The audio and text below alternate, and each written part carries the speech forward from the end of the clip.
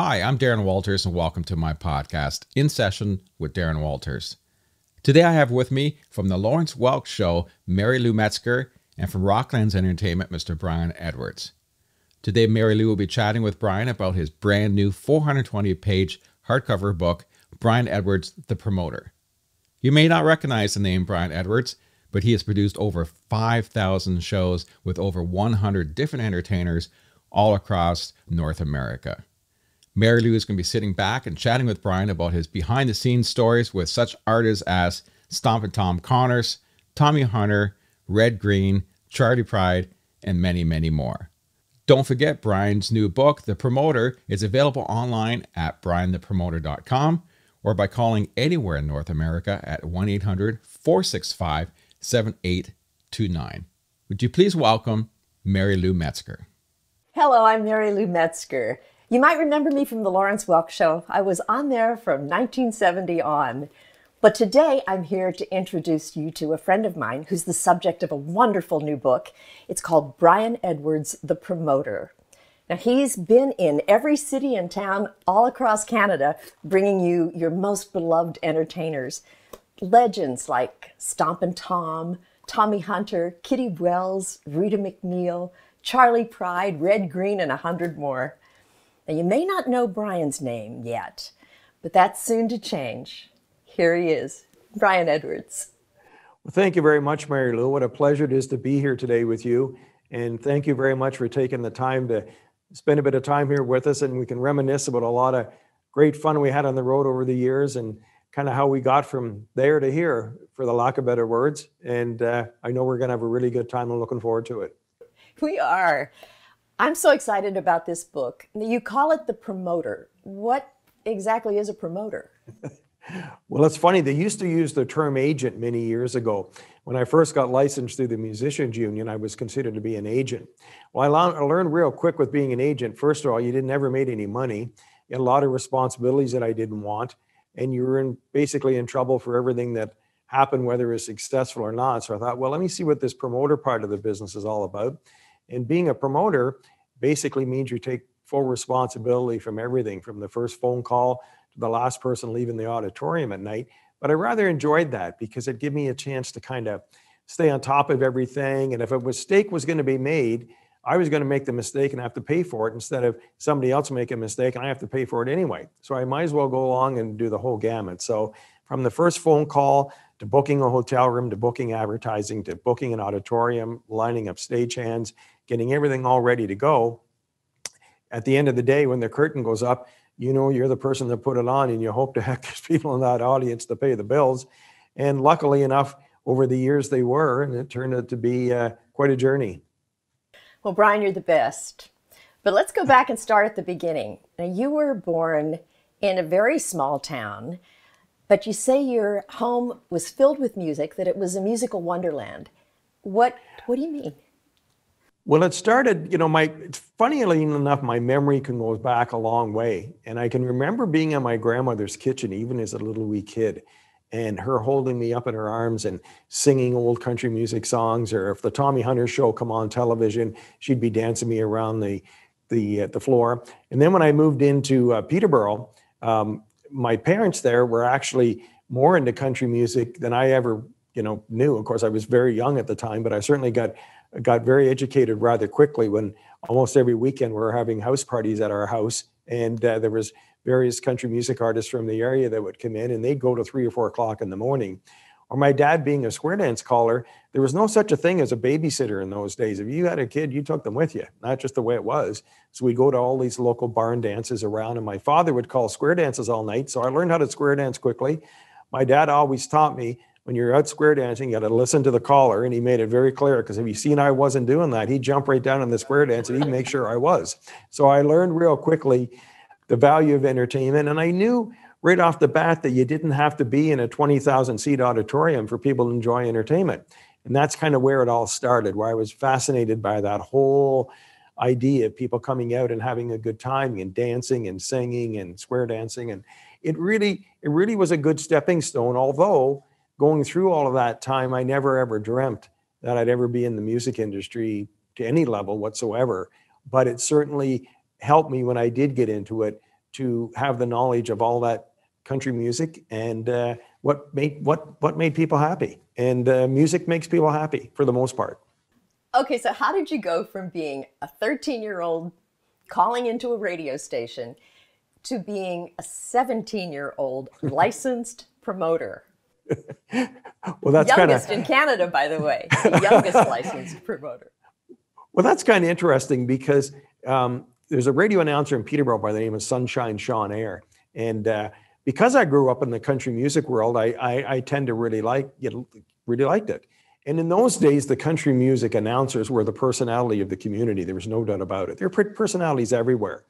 And he always had this deal where you could call in and request a song. So, of course, being a young kid and knowing how to use the telephone, that's what I would do. I'd pick up the phone and request a Stompin' Tom song so much it almost drove Sean crazy.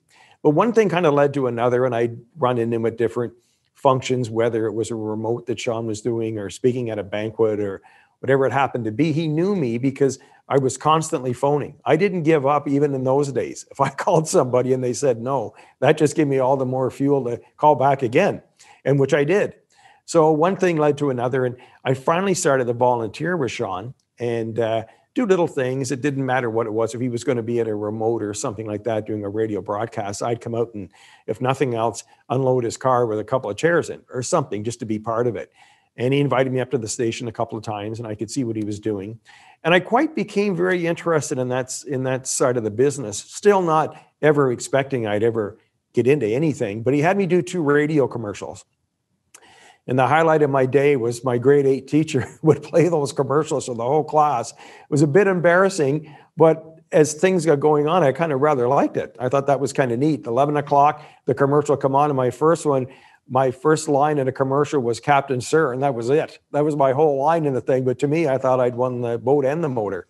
So when that kind of got going, Sean and I started to do a lot of different things together. And one thing led to another. And he ended up leaving the radio industry and starting his own company. And that's when we became really more involved. And I worked around with him a lot. But what was interesting in those days, country music radio announcers especially were not in the good books of the Musicians Union by any chance.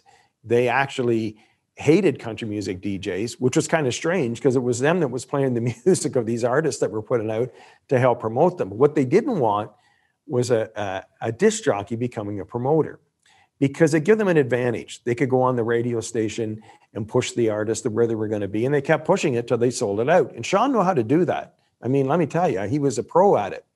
But the union didn't like it at all. So finally, we got this nasty letter, he did, that he was going to be put on a blacklist, which meant in those days that you couldn't book any live entertainment that was union. And if you were, the union musicians would get kicked out of the union. That's how strict it was. It was a big deal, even in Peterborough. So I had applied for this booking license at the age of 17. Sean thought it was a good idea. And I said, well, I'll show you this criteria. I mean, I'm 17 years old. I need a letter from the bank. I need 4 letters of support. And so anyway, strangely enough, one of the letters was from Sean. So I go to this Musicians Union meeting, and it's like an 8-foot table, and there's like 9 people sitting around this table. And it's almost like a kangaroo court. They're just prodding me constantly, how are you going to do this? And how are you going to do that? And what kind of money have you got? Have you got money to back this thing up? And of course I didn't, but everybody on that board knew that I didn't. They knew the whole thing. So it was kind of a waste of the time, but they went through the process. So anyway, once I convinced them that I thought I could do this thing, they took a vote. You're sitting right at the table. You're not asked to leave the room. I mean, the hands go up right beside you, so you know who likes you and who doesn't real quick. But it ends up tied at 4-4. So the president of the Musicians Union, he knew Sean very well, and he just put his hand up. And of course, the ones that didn't like it were not very happy. And the ones that did like it, that knew what was going on, they were great. I mean, so to this day, Rip Sanders of the Peterborough Musicians Union was the deciding vote. And 40 years later, I still got the plaque on my wall that I pay my $100 a year for my union card, and there you go. So that's how I got the Musicians Union license. Sean and I carried on doing everything we always did anyway. There was no difference, just that we had a booking license. And I ended up getting Sean a sub-agent's license through the Musicians Union. What was even funnier, because they issued that card out of Toronto because they didn't know Sean Eyre from Adam. So it was quite funny actually how it all worked out. What was the first big show you booked? What was your big break? Well, this is a funny one. We were there was a festival in Peterborough called the Arts and Water Festival. And there was a guy that ran the festival many years ago named Fred Anderson in Peterborough. And Fred started this festival, and he'd retired, and the gentleman by the name of Ron Gardner picked up the festival, and he called Sean up and says, we want Tommy Hunter for this Arts and Water Festival. And I mean, it was big money in those days. And so we go ahead and I call Tommy because he knew Sean quite well. So I call the house, and Tommy says, well, call my lawyer, Sam Lerner in London. He looks after everything. So I called him, and one thing led to another. And he says, well, we're going to need a deposit. We're going to need this and that. And who are you anyway? So I told him who I was. He says, does Tommy know you? And I said, well, so now here I am. So what do I say? I said, well, I'm trying to figure out how I'm going to get in here. So I said, well, he knows my dad well. Oh, who's your dad? So I told him, Sunshine Sean. So they just went along with that. And we booked the show. So here they come into town, and it was pouring down rain. It's like a torrential storm.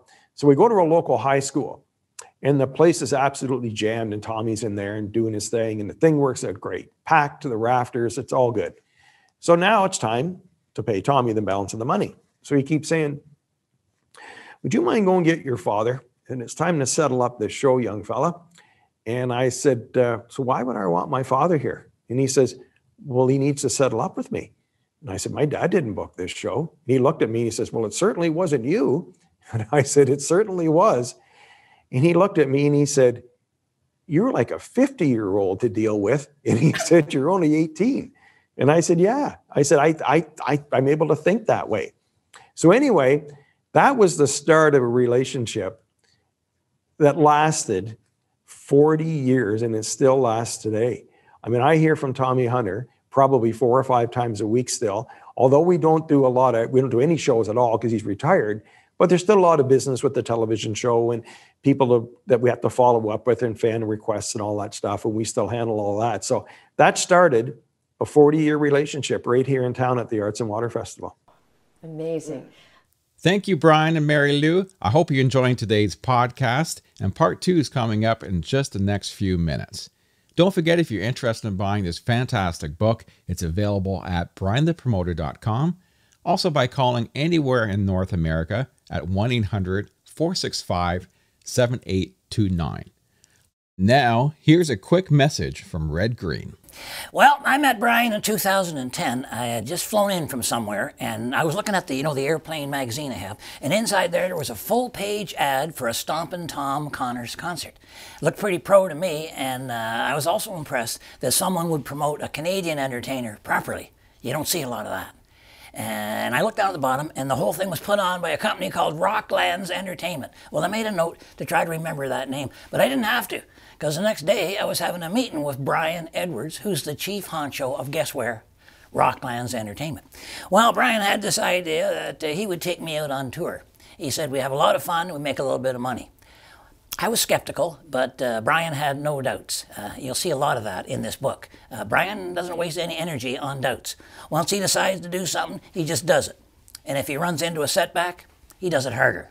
Now, I've been with Brian at sold-out shows, and I've been with him when Hurricane Sandy destroyed our tour.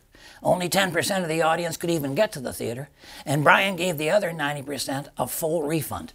And he did it with a smile. That's another lesson you'll see in this book. Over the next 10 years, I did 4 North American tours with Brian, from Tampa to Fairbanks and everywhere in between. We started out as business partners, then we became friends. At this point, we're more like brothers. If you think you need to be rich or connected to make it in the entertainment business, you need to get your hands on this book. You've heard them say, you can't get there from here? Well, I guess I never said it to Brian. He wouldn't have paid any attention anyway. I especially think young people need to read this book. Sometimes it's hard to find a path for yourself, right? But if you take Brian's recipe of brains, guts, hard work, and above all, treating people with respect, you're going to be okay. Hey, buy this book for a friend and tell him you want to read it when he's done. And oh yeah, keep your stick on the ice. 2 words that I want you to elaborate on. Stompin' Tom. A legend all the way. Well. Now, how long have we got here? Tom goes back on my life to about when I was about 7. He would, Peterborough played a big part in his life. He was here a lot. He would work a local bar in Peterborough here called the King George Hotel. Those days he came into town as a guy named Tom Connors, who had a few songs by then, but he always had this habit of tapping his foot on the floor. It wasn't a tap, it was an actual stomp. He stomped right through the carpets on these stages. I mean, when this guy got going, it would get going. So these club owners would say, now look, you do that one more time, I'm going to throw you out the window. You can't be doing that. That's expensive stuff to do. So I can't help it. That's what I do. So he finally got to the point where this guy that worked with my father actually driving truck in Peterborough, which was kind of bizarre. His name was Boyd McDonald. He said, Tom, I'm going to introduce you a little different tonight when I bring you on the stage. Because he was a bartender also at this actual place he was working, slinging beer on Saturday nights.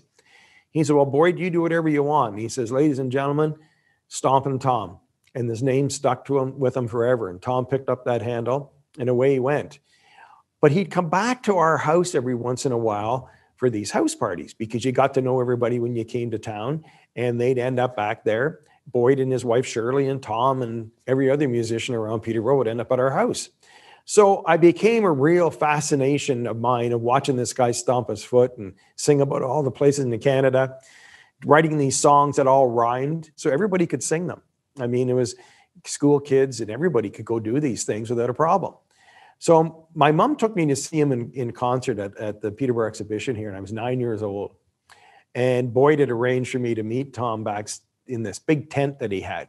And Tom was very famous for the cigarette in one hand and the beer in the other hand, and that's the way he was. He worked a lot of nightclubs, and that's just that was his trademark. I looked up to him as a 9-year-old kid in that tent. I thought I was meeting, Paul Bunyan, for God's sakes. It was this big guy standing there, and he really had an effect on me. Well, of course, that's when all this started to start requesting the songs with Sean on the radio. And then Tom disappeared. And in 1976, he just packed everything in. He had won a bunch of what they call Juno Awards in Canada. And he was really upset at the system because basically the way it was starting to work, if you're a Canadian, in order to make it, you had to move out of Canada. And Tom got saying, well, just hang on a sec. We can go work in all those places, but don't have to desert the country. And they wouldn't go along with that. So he just said, well, here, take your awards back. I'm leaving this industry. Well, nobody could contact him. Trust me, I tried. I wrote letter after letter after letter. And then he decided to do a television special up here with Katie Lang. He'd written a song called Lady Katie Lang. And I'd been to enough conventions and stuff by then. This was 1989. I didn't have a lot under my belt, but I knew you didn't do those things just because you wanted to do them. Something was going to happen. Either you're going to go out on tour, a new record was coming out. Nobody you watch even today to see any promo going on. They don't have an act on there unless you're the Johnny Carson show that just dropped by. You were on promoting something. And of course, I knew something was going to happen. So of course, I'm back to the writing letters and absolutely nothing. So a gentleman named Dean Cameron ran the record company in Toronto. And I sent a couple of letters to him. But what was really funny, a phone call comes one day and this guy calls. He says, it's Jody Mitchell from EMI in Toronto. He says, do you know Wilf Carter? And I said, yeah, I do all his dates. He says, well, I really want to get a hold of him. And I said, well, can I pass along a message? And he said, well, yeah, we're having this party in Toronto in a couple of weeks. And Stompin' Tom's going to come and sing a few songs at it. I said, I wouldn't miss that for the world.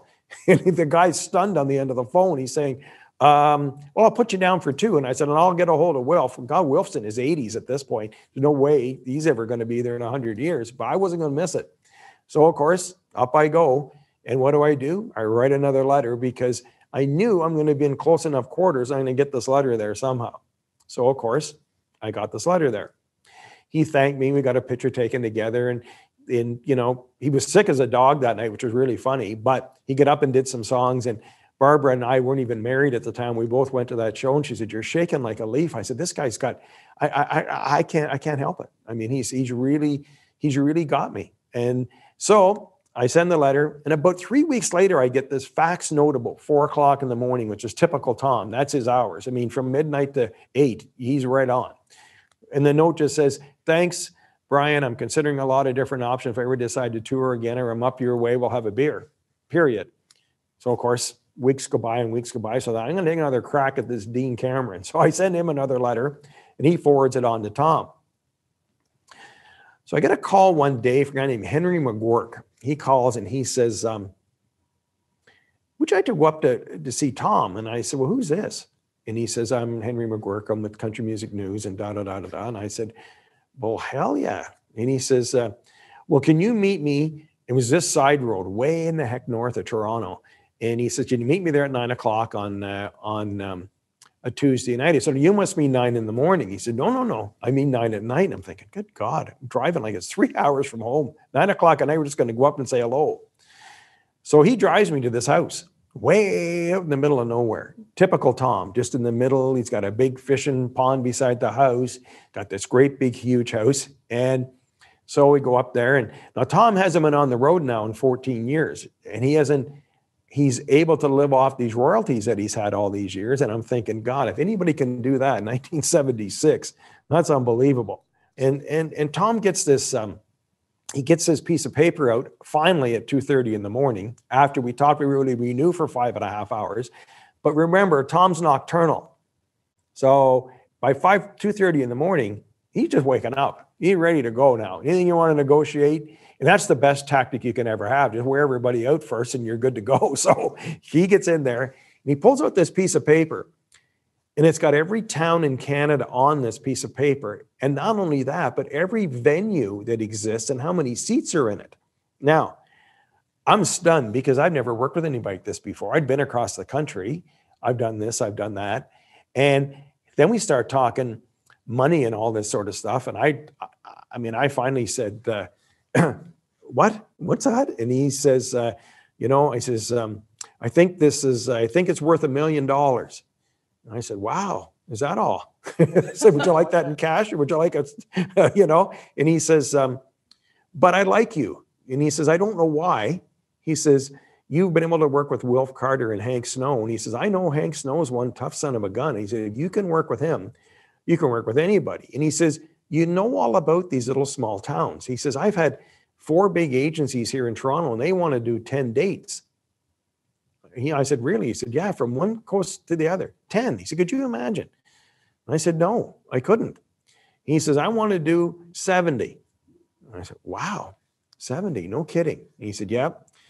And I said, well, that shouldn't take us long. That should take us about, 7 weeks. He says, 7 weeks? He says, it's going to take us 6.5 months.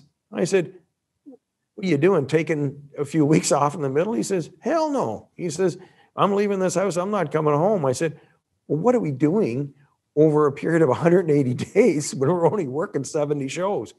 He says, you're not going to kill me out on that road.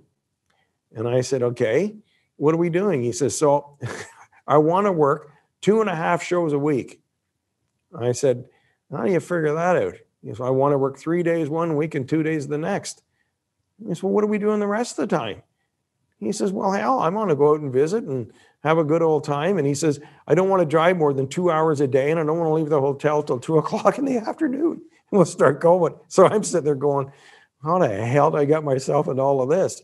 So I said, well, let me go home and think about it. He says, if you go home and think about it, we don't have a deal. We're either going to make this deal tonight or we're not going to have one. But this time it's 4:45 in the morning. I've got this headache that it absolutely frightened me. And he's running to the house finding Tylenol. So the rest of the night, he keeps calling me Headache Edwards. So he says, we're going to make a deal or not? And I said, well, we're going to try. But I said, I'm going to tell you the first thing. There's no way I've got enough money to finance 72 days across the road. He said, well, what the hell did you come up here for? And I said, well, nobody told me what I was coming up here for. I'd have been more prepared. He said, as a promoter, you should be prepared.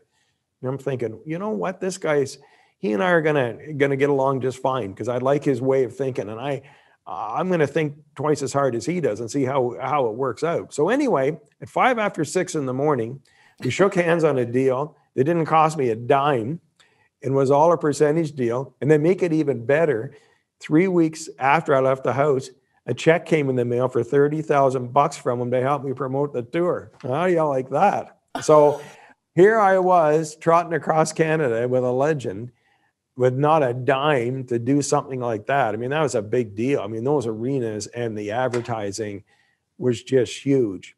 So we got that tour under our belt, and it was something else. I mean, my sister Ella went on every one of those dates. I had to get out of there. There's no way that I would never make it ever. I can't play croquet that much, and I can't drive 100 miles a day and stop. When I did the research more on Tom than I really knew, I mean, this guy lived out of a ditch for years and years and years and hitchhiked across the country. And most days they never even eat. So he had a real knowledge of the country. I mean, every blade of grass across Canada, he knew it. And he knew where he wanted to go and knew what he wanted to do. And he wrote in his book, he said, if Edwards didn't come up with the deal, I was going to do the damn thing myself. And he probably would have. But it was a relationship that was just second to none. I mean, we didn't always sit down at the table and hug and kiss each other and say how wonderful everything was. We had a great business relationship, and we negotiated things out. I never left that house ever without having a deal done.